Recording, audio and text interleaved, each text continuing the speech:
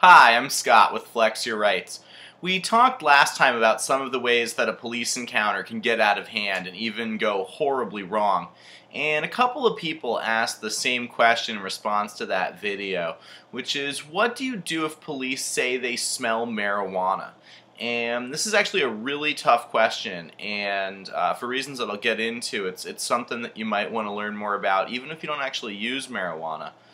The truth is that you don't have a lot of options in this situation, but let me break it down for you and I'll just try to be as helpful as I can. The reason this is such a big issue is that the smell of marijuana by itself is considered probable cause to believe there's a crime going on. So as long as police smell it or claim that they smell it, in most situations they can automatically search you. And unfortunately, the courts trust police officers to be honest about this, which creates all sorts of problems. And that's why it's something that can affect you whether or not you're a marijuana user. The smell of marijuana is something that the officer might bring up as an issue to sort of manufacture probable cause after you've refused to search. And so that's why it's a big deal. And so let's talk about some of the ways that you can protect yourself from having this happen to you. First and foremost, we want to eliminate the possibility that you're actually running around reeking of marijuana. Believe it or not, a lot of police officers aren't liars, and they aren't going to just say that they smell pot if they don't. So most of the time when an officer claims that they smell marijuana, it's because they actually smell it, and that's the reason that they think there's something going on. That's why they want to search. So first of all, we have to eliminate that factor, and that's going to reduce your odds of getting jammed up considerably.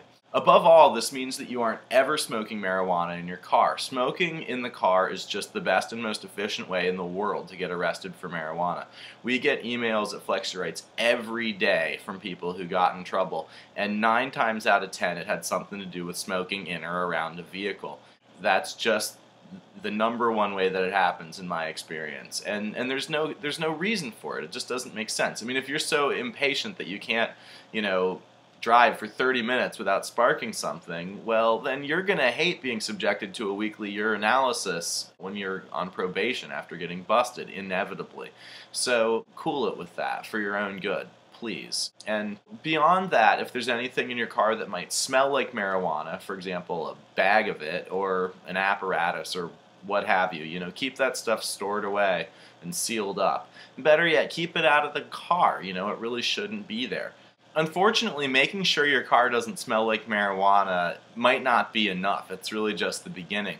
If the officer becomes really suspicious of you, they can lie or just imagine it, even when it isn't there. And for you, that can be just as bad as the real thing, because it means that they now believe they have probable cause to go ahead and search the vehicle, or at least that's what they're claiming. Another important thing is just to make sure that you keep your car clean in general, because when police see a dirty car, they think of drugs. So if your car is clean, the officer is just a lot less likely to even start with you. And again, this is a preventative measure, but it's important. It really does make a difference. Along these same lines, remember that police profile like crazy. So if you're running around looking super cool all the time, they're going to notice you. I would never recommend that you tone down your style. It's a free country and you shouldn't be afraid to be yourself and be awesome. But also just be aware that if you have a distinctive look or a flashy vehicle, it just means you're more likely to get harassed. It's bullshit, but be ready for it.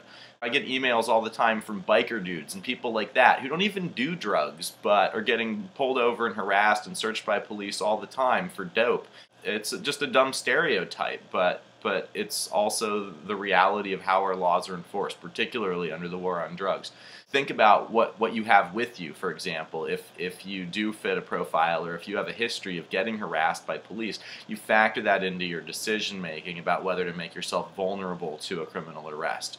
Now, the last thing, and this is perhaps the most important point of all, is that you always want to assert your rights no matter what. Keep in mind that when police say, for example, that they smell marijuana, it might just be a trick. They might just be trying to judge your reaction or scare you, and they're looking for sort of these verbal or nonverbal, cues from you, your eyes darting around or your breathing heating up and these kinds of things that police officers deliberately try to provoke you to create those reactions when they're suspicious. it may not be their intention to do a full search of the vehicle unless you give off some sign of guilt. And so things like making references to marijuana, you look stoned, you smell like pot, these things could just be a trick. And so you don't want to panic at that point and waive your rights. You always want to refuse the search. If they're asking to search the vehicle, you always want to say no. And if they're claiming to smell marijuana, you want to respond the way that an innocent person would respond. And hopefully you are innocent because you haven't been smoking pot in your car. So you say, you know, officer, I don't smell anything. Or, you know, officer, whatever you're smelling, it didn't come from in here. You know, it may or may not stop them, but it gives you a better chance of getting out of the encounter. And most importantly, if you do flex your rights and ultimately you're searched illegally, if you're arrested as a result of illegally obtained evidence, all of these things can be challenged in a court of law. Now, probable cause derived by something like marijuana odor is hard to disprove in court. It's very hard. But an officer who, for example, would make a claim like that dishonestly may very well have a track record of making the same claim every time they pull somebody over and the search is refused. And so you got to keep in mind that there's a track record here, and a good attorney can get in there in a court of law and maybe even win your case. So don't give up. That's the important thing, is to sort of be prepared for all of these possible outcomes. And this is a particularly tricky situation, and one that sort of lends itself to a little bit of corruption and dishonesty on the part of police officers. But if you're ready for it, and if you make the right choices, if you keep your car clean, if you assert your rights, even this situation is something that you can have a chance of driving away from safely. And finally, please do check out our website at flexyourrights.org. We have a detailed frequently asked questions page there that we've spent years putting together, so you'll find a lot of interesting information. And our videos, of course, are all available for free here on YouTube. But our excellent instructional videos with live actors and cops and all that stuff, those are also available on DVD for a small donation through our website. So if you can afford to make a donation and you'd like to get the DVD, we really do appreciate your support. So thanks again, and be safe out there.